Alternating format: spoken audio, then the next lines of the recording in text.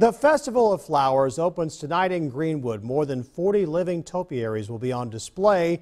But how do the horticulturists make these characters and objects out of flowers? Christine Scarpelli tells us in this hometown spotlight, a city in bloom.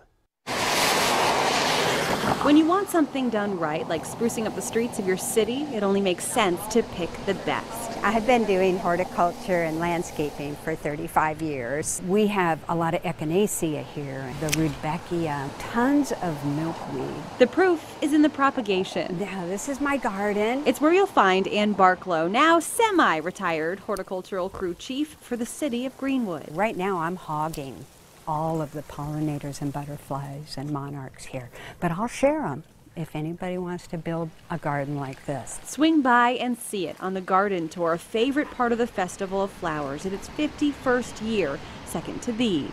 About 10 years ago, the topiaries were brought in, and they were brought in trying to get more people to come uptown. Our crown jewel is Lily the mermaid and Stenalissa the dolphin. This is Bubbles the seahorse. And here is Milkshake, our beautiful cow. 44 unique creations living under the close watch of city horticulturists. We are the Edward Scissorhands of Greenwood.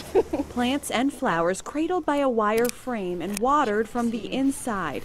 Carla Coffey is an intern from nearby Lander University. Make sure that everything is ready to go for people to see. She says she gets her deep appreciation for the festival from its founders. The show gardens at Park Seed Company attracted visitors and flower growers from all over.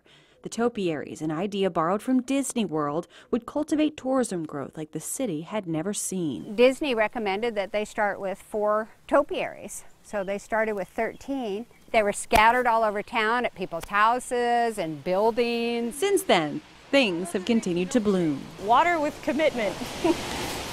This could get a little obsessive. Oh, absolutely. You gotta cut yourself off at some point. Oh, yeah. Yeah. Bringing flower followers back to see what new buds the season brings. It's just a joy to see so many people be able to get outside and enjoy all the beauty. With photojournalist Ryan Goodman, Christine Scarpelli for 7 News.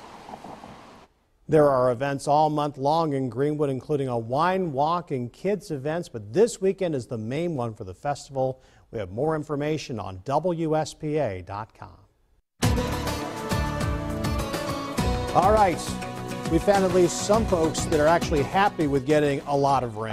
You noticed that? Yeah, I did they loved notice it out that. there, didn't Yeah. it? Yeah, and it looks fantastic, and what a great story. Just kind of a nice little hidden jewel there in Greenwood. Well, the weather